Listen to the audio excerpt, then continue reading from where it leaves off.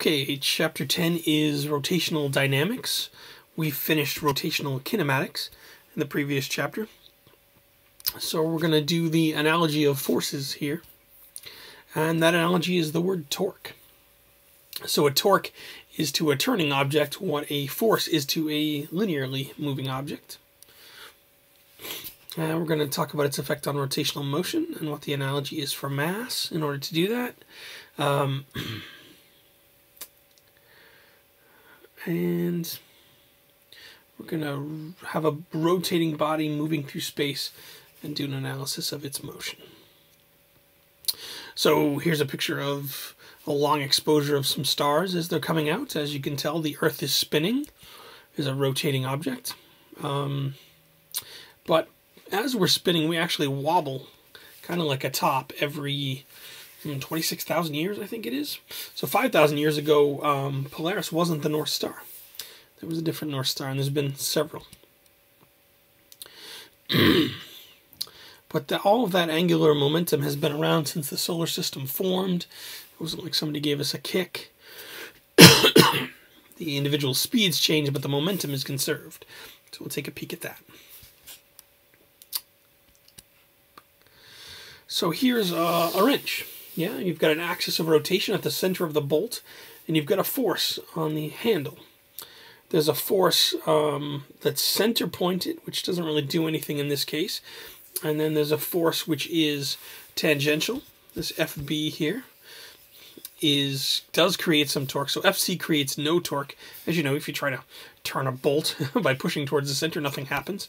Turning from this point A here is very difficult to do. It requires a great deal more force to get the same amount of torque. So the torque has something to do with the direction that it's applied. I'm sorry, the position that it's applied, and the angle that it's applied, which was the direction that it's applied. So even though if those forces are equal in magnitude, they have different torques applied. So here are some torques on some randomly shaped object in on some random positions of it, right?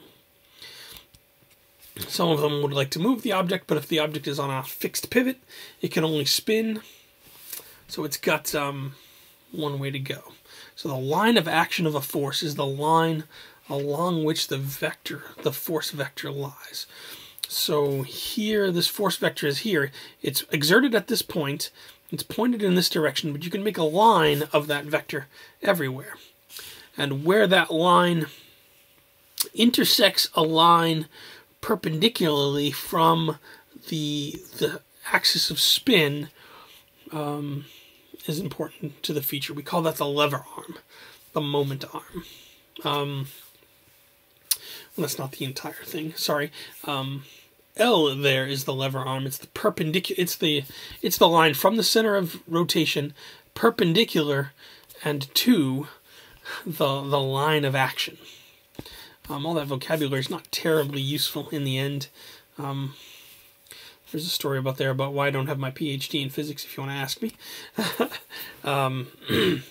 So the torque is applied about 0. It has to do with that lever arm and the force itself. Those two things together, the length of the lever arm and the magnitude of F, tell you something about the torque on the object. The direction of the torque is found by a right-hand rule. So you put your hand in the direction of R, the vector between the center of rotation to where the force is applied. You curl your fingers in the direction of the force, and your thumb points in the direction of the torque. So again, you either have clockwise or counterclockwise torque, like we did clockwise and counterclockwise, angular acceleration and angular velocity, and angular displacement. So we're just adding another vector like we did in directional space, but notice again it's perpendicular to both R and F. So there's a bunch of formulas here. That Greek letter tau here stands for the torque. So an individual torque is the force times the lever arm, or R times F times the sine of theta, or the sine of phi, sine of the angle between R and F. Notice the lever arm L is also R sine theta, or sine phi. Phi is the angle between R and F. Super important to remember that. So F is a tangential, the force, the component of the force that is tangent to r, that is 90 degrees to r. All four of those things say the same thing. If you want to talk about it in vector terms, in terms of I hats, j hats, and k hats, the torque is r cross f. I find that much easier to think about once you actually have the cross product idea down. It's useful in a 12 to 13 different types of physics problems, and it's easier to think about all those details just come out of r cross f. It's rf sine phi, the angle between them. So here we've got this 900 Newton force pressing straight down, someone's stepping straight down on the thing, and the angle between the horizontal and this wrench, this is a pipe wrench here, is 19 degrees, but the angle between the force and r, here's r here, is actually 71 degrees, is that other angle. What do you call that? The, I can't remember. It begins with the letter C. Oh well. Geometry terms don't matter too much. So here's a practice problem. You've got a 3-meter rod that's pivoted on the left end, and a force of 6 newtons is applied perpendicular to the rod at a distance of 1.2 meters from the pivot, causing a counterclockwise torque. We're going to call that a positive torque. Counterclockwise is positive for us. A force of 5.2 newtons is applied 3 meters from the pivot, and at an angle of 30 degrees to the rod, causing a clockwise torque, a negative torque. So find the net torque about the pivot.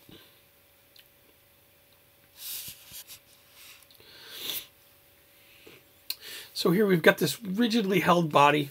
They've tied a string to it and are pulling the string with a force of 9 newtons, causing this disc to spin.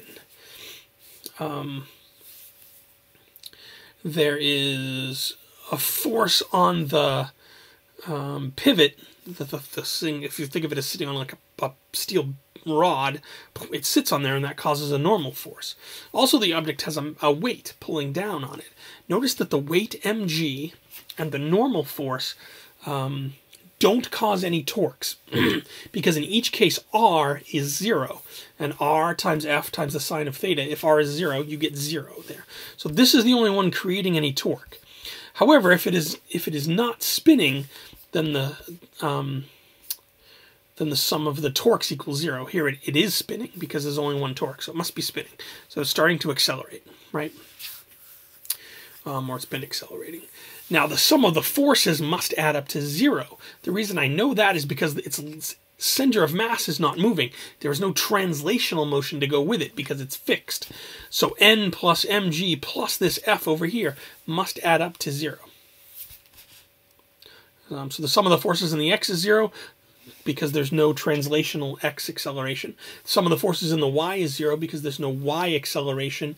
And the sum of the torques is not 0. I can see that from looking at the problem. So it is going to have an angular acceleration, if nothing else at the moment. All right. So our analogy for Newton's second law is the sum of the torques equals I times alpha. I is the moment of inertia, and alpha is your angular acceleration. So that's pretty important. So now we're going to do sum of the forces in the x, sum of the forces in the y, and then sum of the torques, which you'll notice are in the z direction, either positive or negative for all of those. Give you a linear acceleration in the x, y, or an angular in the z. So there it is again. Write that in big letters somewhere, though that is a direct translation. Make sure somewhere in your notebook you have theta is about x, omega is a velocity, right? Alpha and a, I and m, t and tau and f are all related to each other, are all part of this analogy together. So when you draw free body diagrams now, we've always been making them little points, and that's been handy. But now that we have this r involved, now that we have an extent, sometimes we're going to have to make those free body diagrams with some radius, right? To where maybe the outermost force is applied so that we can figure out what the torques are as well. So the sum of the forces on the cylinder here, if it's tied to a rod here, is probably 0. These three probably add up to 0. It does have a torque, though, causing it to spin. And this thing, the sum of these two forces doesn't equal 0. If it did, it wouldn't spin. So it is moving downward. It turns out there's a relationship between how fast the disc spins and how fast the object moves downward. If you remember think it was from the last chapter, the linear acceleration equals r alpha. The tangential velocity is r omega. And your linear displacement of the block down, delta x, is equal to r delta theta of the spinning piece, as long as the rope doesn't slip. Another thing I wanted to point out here is that the tension here and the tension here are equal to each other because there's nothing in between them. But if we had a second block thrown over the top of this thing, now that the pulley isn't massless, that disc becomes a pulley, those tensions are no longer equal to each other. If they were always automatically equal to each other, the disc could never spin, right? It's only as that goes down to massless, as that approaches massless, that the two torques can be the same and it will still spin. That's a little odd, I know. All right. So here's this body that's being thrown through the air.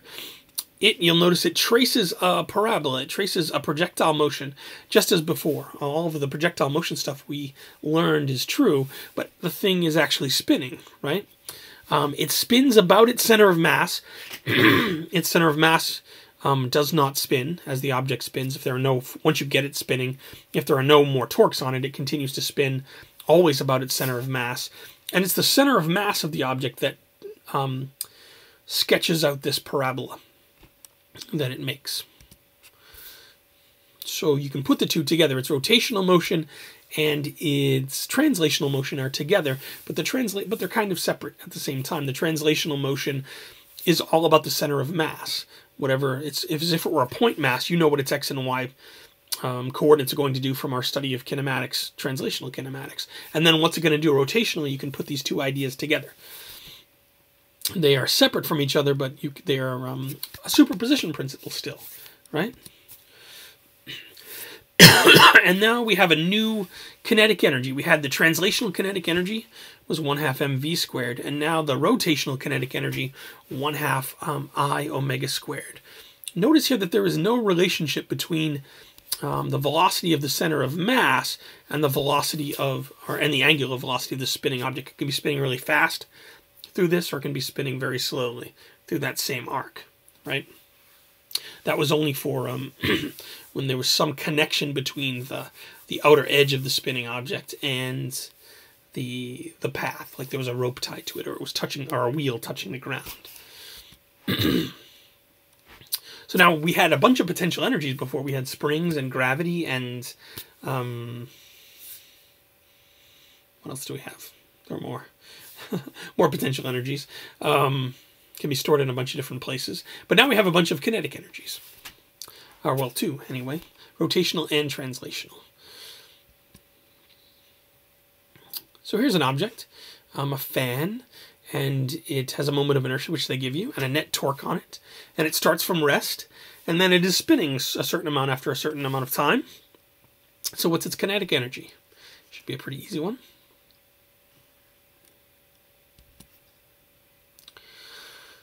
So now if we have the rolling without slipping, then there is a relationship between the velocity of not the center of mass of the object, the velocity of the edge of the object and how much it moves, which can translate into the velocity of the center of mass, because the center of mass is going to move the same distance that the wheel itself does, right? So if you painted the bottom of the tire, it would, after every revolution, it would give you 2 pi r distance traveled, right? Your center of mass is going to travel that distance along with the tire, right? The center of mass is right above the place where the paint is being left behind. So now there's a relationship between the velocity of the center of mass and omega, and now you can make, if you're desperate, one equation out of them so that you can solve for their kinetic energy in one way. It's not particularly pretty looking, but if those are the only numbers you have, you basically have a new equation to connect the two, so they become one variable, or an extra variable and an extra equation, depending on how you want to think about it. So keep that handy. There it is again. All right, so this is Newton's second law. The external forces on an object gave you the was equal to the mass of the object times the acceleration of its center of mass. That's a linear acceleration. Same thing with the torques. The sum of the torques will give you I alpha, the external ones, right? So they're pointing this out to you so that you can try to solve these rather difficult problems. This one looks simple. You're just grabbing an object and pulling upward on it, right?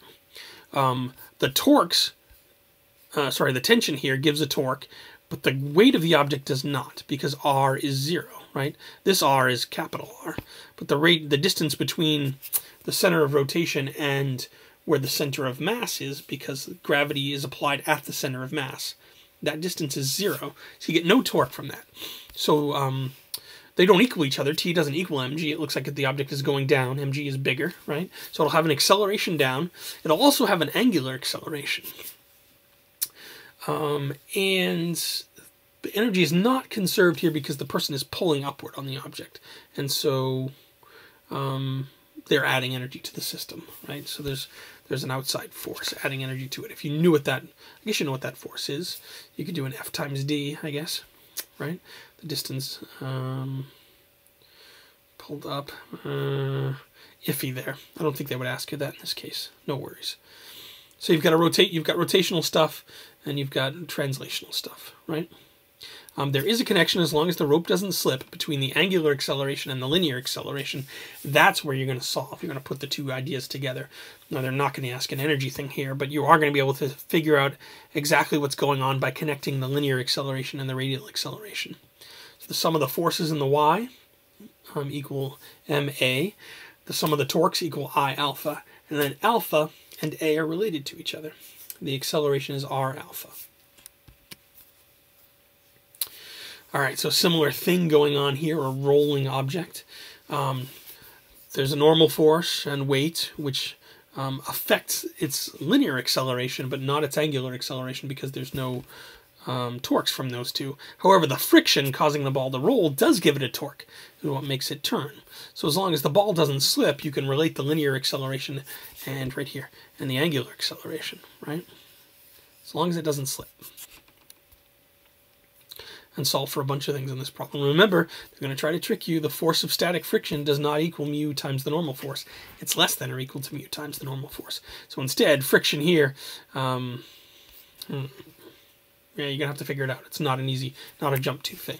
You leave it as F, little f, for the force of friction, and then solve it.